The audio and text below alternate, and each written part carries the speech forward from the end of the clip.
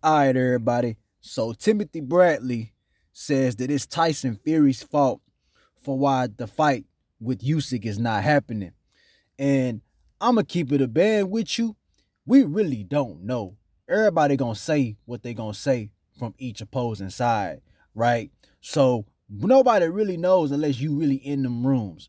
But I will say this: I made a video about this shit, and I made a little assessment that I think Fury just really don't want to fight this dude.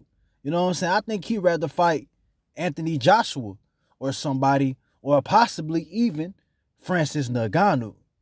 And I'm gonna keep it real with you. I would much rather see Fury fight Ngannou than Usyk.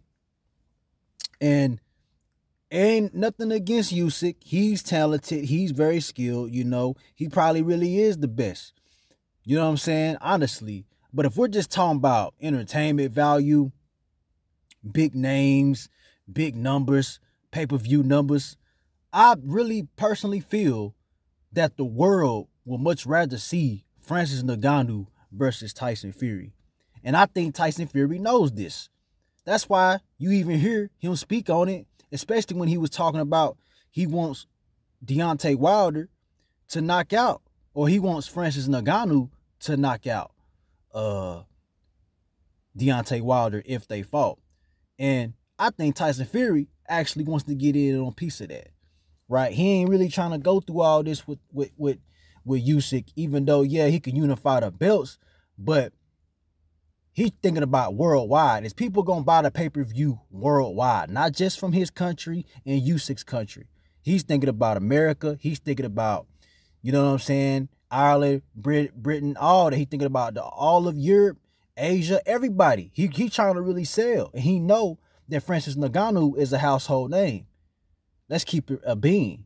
I think he more popular than Usyk, like for real, for real. So I think he either want to fight him or Anthony Joshua. Because I think he tired of fighting Deontay Wilder. We already seen enough of that. So there ain't no reason for him to fight him again. But fight Usyk just really ain't the move if you comparing it to other big names. And that was on Anthony Joshua on that part. So that's just part of the game. Everybody know what it is. It ain't never really, I don't think it's nobody's fault. I just think they couldn't come to an agreement, and that's all it boiled down to it. Well, hey man, can y'all do me a favor? Like, comment, subscribe, share the video. I would really appreciate it, man. Thank you everybody who been supporting, leaving a comment and everything. Well, that's all I got for right now, man. Y'all be easy. Y'all stay safe.